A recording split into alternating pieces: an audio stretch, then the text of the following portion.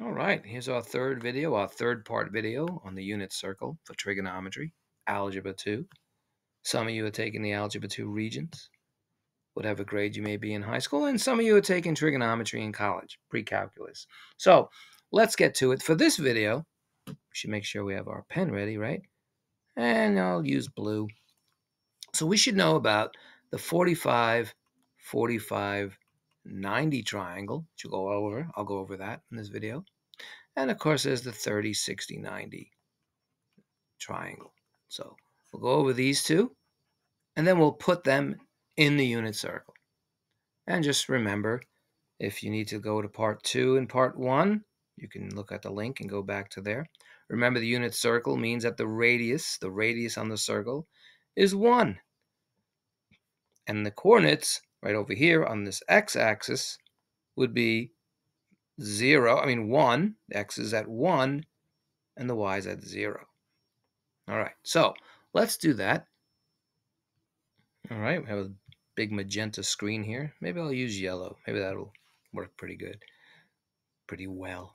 So we'll first start with the 45, 45, 90 right triangle. So we'll make a right triangle here. And right triangle has that 90-degree angle in that little box. And so everything else would be 45 degrees. So we have two angles that are equal. This is an isosceles triangle, right? Isosceles triangle where two sides are congruent. Isosceles has two equal, or fancy word, congruent sides. And angles, right? Sides and angles.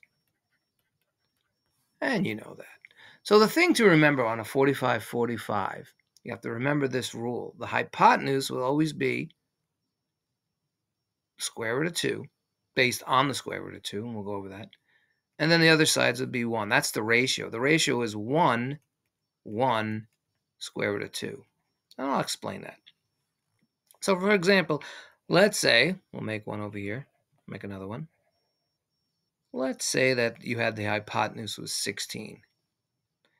And you see those two lines there saying that they're equal. So we know it's a 45, 45, 90. And we want to find x. Or we can say a and b, whatever. It doesn't matter. So how can we do that? Well, we know that the square root of 2 is greater than 1, right? We know that.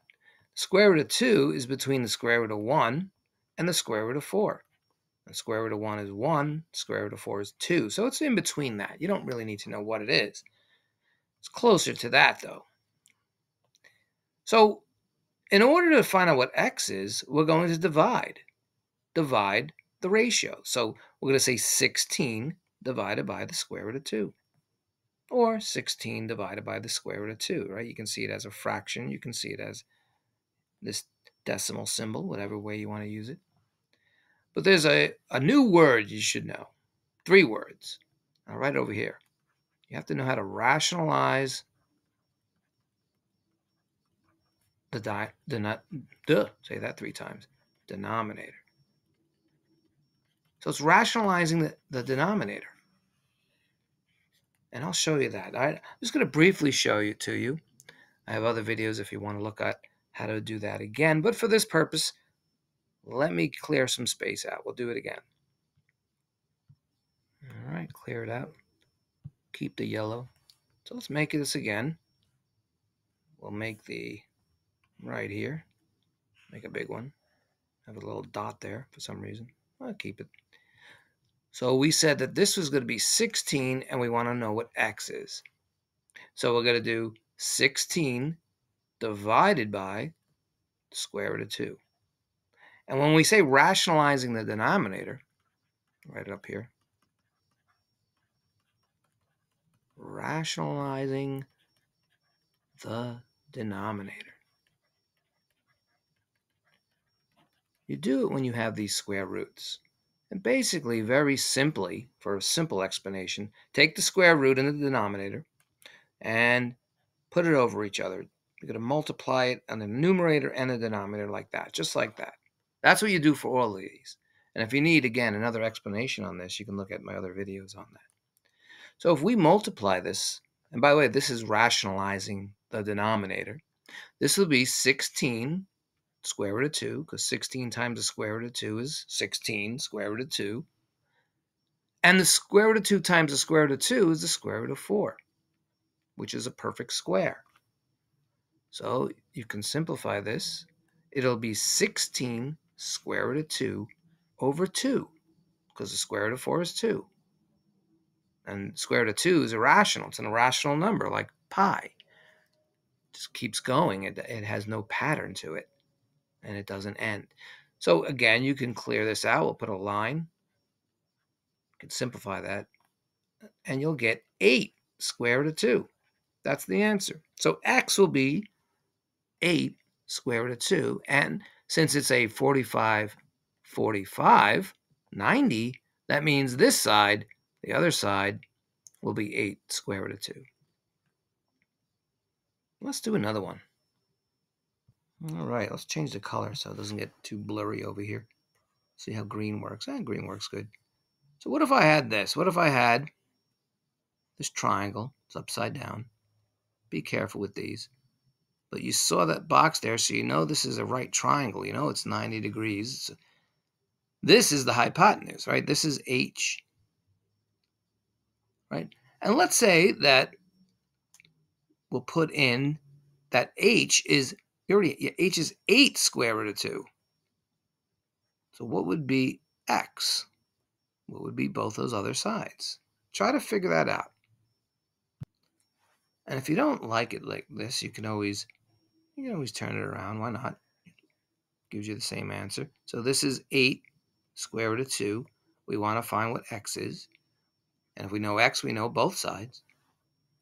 Let me change the color. Use red. See how red looks. Maybe not red. Maybe white. So again, you're dividing. 8 square root of 2 divided by the square root of 2. And then what do you do next? Rationalize the denominator, right? So we're going to times square root of 2 on both sides. Well, not both sides, but on top and bottom, numerator and denominator. And what'd you get? Well, remember, you got 8 times square root of 2 square root of 2. So this will be 8 square root of 4, because the square root of 2 times the square root of 2 is square root of 4. And you know that's a perfect square. And this will be the square root of 4. So we got to keep going. Keep going over here. Have that line going. So we know the square root of 4 is 2. So 8 times 2 will give us 16. Right? The square root of 4 right here is 2. And 8 times 2 is 16. And the square root of 4 in the bottom denominator gives us 2. So the answer is 8. So x would be 8. And the other side would be 8. All right. So if you need to rewind, I'll give you one more. And then we'll do a 30, 60, 90. And then we'll put it onto the unit circle. So let's clear this out. And why don't we stick with white? I'll make another one. Make another right triangle. There's our box. And it says 45. It says 45. So you know that these two sides will be equal. They'll be congruent. And let's say that you know that it shows that this is 10. Well, if that's 10, we know that's 10. But what is the hypotenuse? How do we get the hypotenuse? So remember the ratio. It's 1, 1, square root of 2. That's what you have to remember. So how do you do that? See if you can do that. Pause the tape. And for this, remember now, when you have the hypotenuse, you divide because it's the bigger number, right? And the hypotenuse is always the longest side of a right triangle. But when you don't have the hypotenuse, well, then you multiply. So you're just saying 10 times the square root of 2. So h will be 10 square root of 2. That's it. All right, let's do the 30, 60, 90 one now. And then we'll put that one on a unit circle. So with the 30, 60, 90, we'll make our right triangle here. And so here we have 60 degrees. Here we have 30 degrees. And remember, triangles have to be 180. You know that. So on this side will be x. The hypotenuse will be 2x, so it's 2 times whatever that side is. And then this length here would be x square root of 3. So we need to remember that. Try to remember that rule. So let's give an example of that. Let's say, well, you put a little arrow over here, and I make another one. Missed it a little bit there. So let's say that this was 4. And if that's 4, you know this side has to be 4 square root of 3. But what would be the hypotenuse? Look at the logic and see if you can answer it, and then I'll go over it. Well, if you look at this now, it says 2x. Whatever x is, you double it. Times it by 2. So we know that it should be 8, right? All right, let's put this on a unit circle now. Let's get a circle. All right, now we have our circle here. I'll make our x and y graph. Tempting to make it anyway. You get the point. And remember, this is the x and that's the y. This is a unit circle, so we know that this line, every radii is 1. So let's say that we're going to put the 30 degrees, we'll say that's 30 degrees, on the unit circle, and we want to find the coordinates. So I'll put a little green dot for, we want to find that coordinate. And we'll make a right triangle. There's our right triangle. So we want to find these 2 coordinates over here. We know that the length is 1, because everything is 1. Every radii is 1. So what would be these coordinates here? What would be the x and the y over here and the x and the y over there? And remember, we're saying this is 30 degrees. Do you remember in radians what it should be? Or remember, to get degree to radian from the last video, you take the degree and you times it by pi over 180. So if you do 30 degrees times pi over 180, you'll get pi over 6. So pi over 6 radians, or 30 degrees, what would be the coordinates? So we're going to do our 30, 60, 90 triangle. Right, there's the 90. We know that's 60. What are the coordinates? What do you think they would be? Now, if we find A, let's put a different color here. Let's use yellow. See if you use blue. A is the length all the way up on the y. If we find the length of A, we'll know what y is. And if we know the length of B, we know what x is. So remember, who remembers the ratio? And I'll put it over here just to help. Should make a straighter line, right? So we have x, 2x, and x square root of 3. So we know that's 1. If that's 1, well, A should be half of 1. So that should be half. A is half. That means the y coordinate is half. Okay, so now we know that the y is half. So we have x half. Rewind the tape if you don't know that. Now, how are we going to get the x? We need the length of B. How are we going to get the length of B? Well, just look at what we have here. It has to be half times the square root of 3, which is just 3, square root of 3 over 2, right? Because 1 times the square root of 3 is just the square root of 3. So there's the coordinates.